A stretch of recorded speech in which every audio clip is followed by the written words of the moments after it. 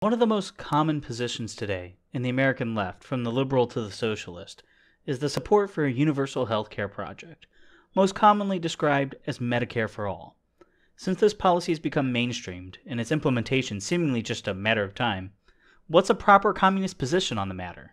The United States is going to join every other major country on earth and guarantee health care to all people as a right.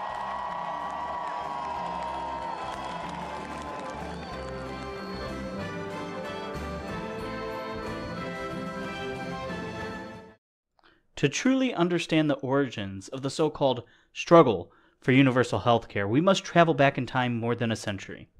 You may be surprised to learn that one of the first universal health care projects in Europe emerged not from a mass working class movement, but from arch-conservative Otto von Bismarck, a German chancellor of more than 20 years.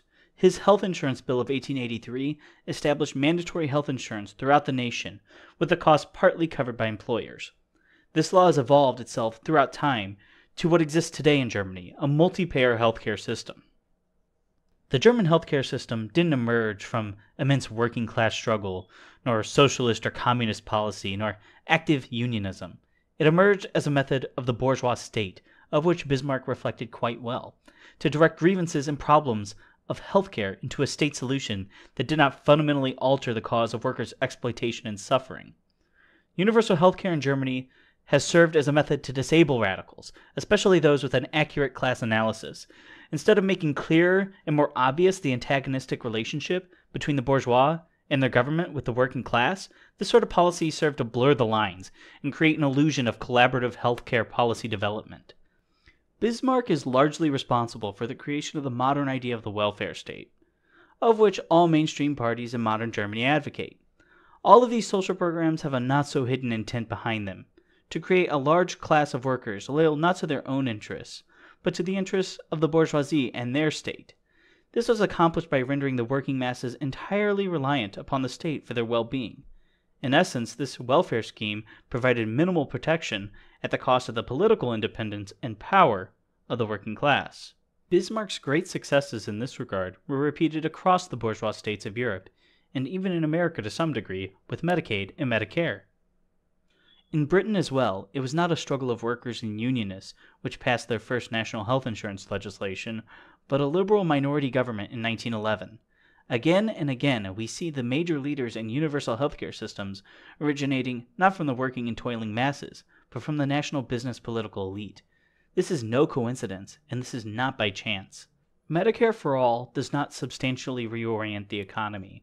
Instead, I will demonstrate that the existing Medicare for All proposals in the United States will drive down the wages of many millions of people.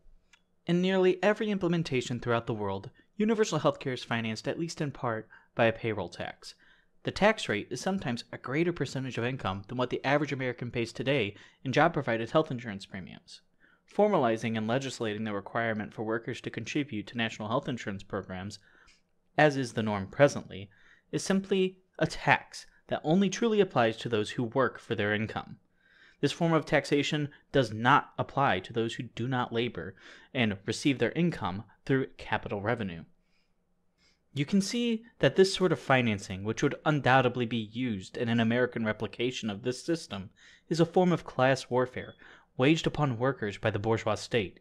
It is something to be resisted, not blindly advocated for. In the Congressional Budget Office's report, Economic Effects of 5 Illustrative Single-Payer Healthcare Systems, several claims are made regarding the consequences of implementing a universal healthcare system in America.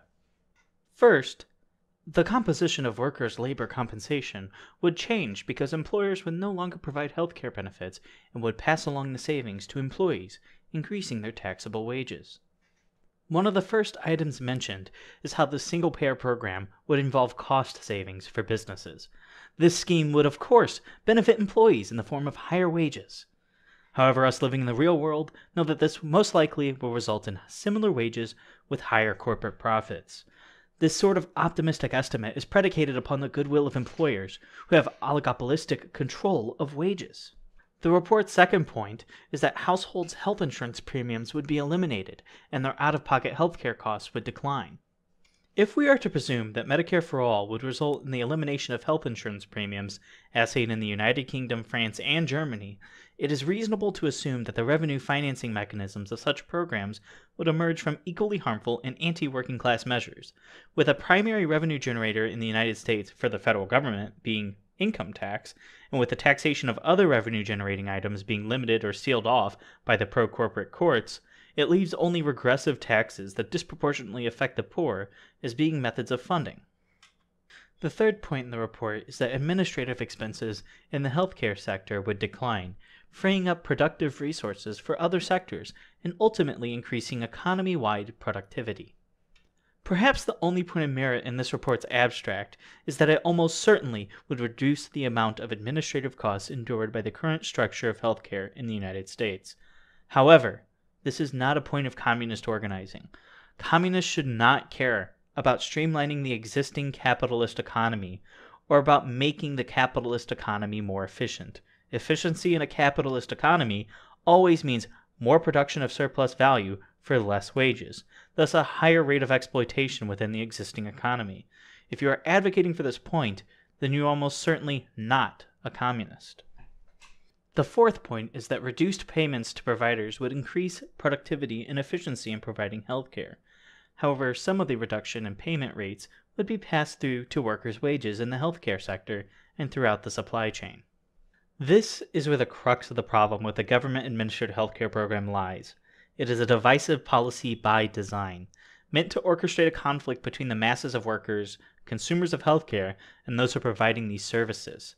This organization of the economy makes the direct interests of both the working masses and the government coincide in the driving down of wages to lower costs, and consequently the amount of revenue collection necessary for the provisioning of these services. Rather than a socialist or communist means of healthcare administration, this program would result in nothing more than a corporatist alignment of the economy in which, while purporting to act as a mediator between the different interest groups, it actually drives a wedge into the solidarity of the working class.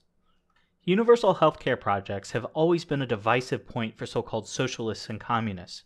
These sorts of welfare projects time and time again lead so many good-hearted activists into the dead end of reformist anti-work policy.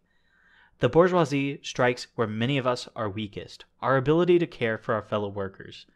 By connecting the provisioning of healthcare to support of the bourgeois capitalist system, left-wing radicals are presented with a false dichotomy: either support the state or support mass death.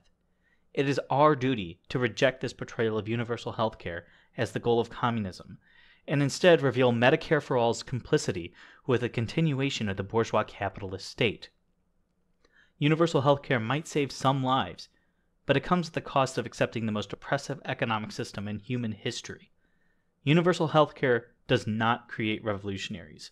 It creates conservatives. It creates capitalists. It creates the death of workers. Thanks for watching. If you liked this video, please hit that like button. If you have any comments, leave them in the comments section. And if you want to see more, please subscribe. And if you want to see me being as serious as I am here, feel free to follow me on Twitter @RevLux.